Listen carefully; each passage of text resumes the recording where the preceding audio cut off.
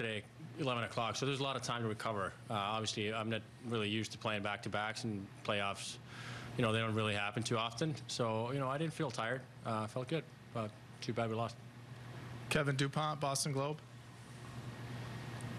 Tuukka, you saw your share of Dougie in practices taking shots. As that play is developing, what are you thinking as you spot him there on that plunger play?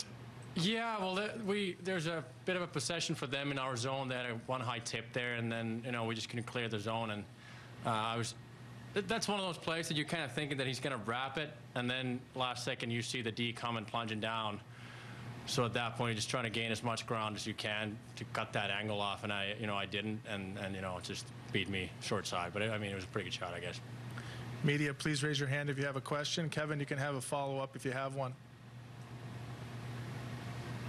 Tuukka, you were saying a couple of days ago about getting your hip flexors in shape, and you go back-to-back nights here. Just generally from a physical standpoint, mental standpoint, how are you feeling here after back-to-backs?